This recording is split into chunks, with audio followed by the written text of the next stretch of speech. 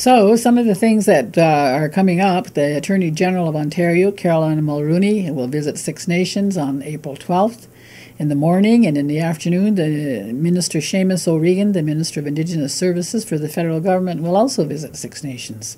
On April 13th, myself and a couple of the councillors will attend the Grand River Leadership Prayer Breakfast in Fisherville. And on April 14th, Mohawk Chapel will hold their Easter service. On April 17th, the Six Nations Development Corporation will be receiving the Best Managed Company Award. This is being presented by Deloitte, and it will be held at a gala in Toronto. So congratulations to the Development Corporation on yet another award. On April 17th, there's going to be a community information session at the Community Hall on West Nile and the Lyme disease, and we encourage everyone to please attend this information session. It's really important that we find out about these diseases and what the symptoms are. April 18th, I have been invited to meet with all of the Aboriginal agencies in Toronto at the Native Canadian Centre. And from there, on the week of April 22nd to 26th, Phil Montour and I will be at the United Nations Permanent Forum on Indigenous Issues in New York City. And on the 27th, I have a minister from the government in New Zealand who wants to visit Six Nations. And on the 30th, I'll be having lunch with some of the officials from Samsung who we have partnered with in the past. May 1st will be the first responders breakfast for our paramedics, our fire, our police, and our church team.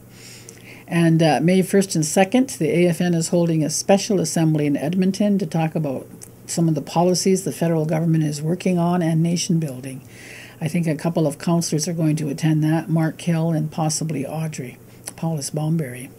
And on May 2nd, Sal Mamakwa, who is an Indigenous member of provincial parliament, he's with the NDP party, he's from Northern Ontario and he wants to visit our community on May 2nd.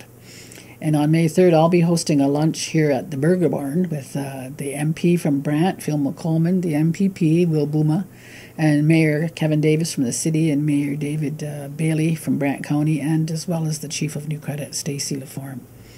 And I've also been asked to speak at the annual retreat of the Nations Uniting, which is with the United Church, and it's going to be held at Five Oaks on May 3rd.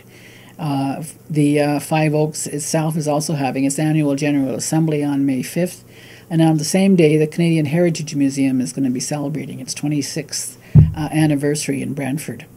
I've also been invited by the president of ACON to take part in judging for a scholarship. That'll take place on May 7th.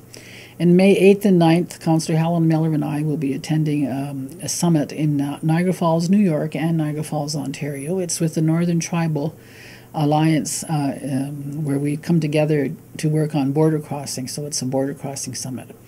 And May 14th and 15th, Councillor Carl Hill and I will be attending Indigenous Services joint gathering with the Chiefs, which will be held in Toronto.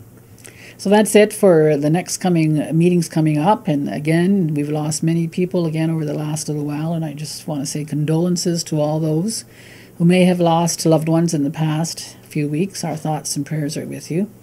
And again, congratulations to Brenny Anderson and Steve Laforme on getting drafted into the OHL.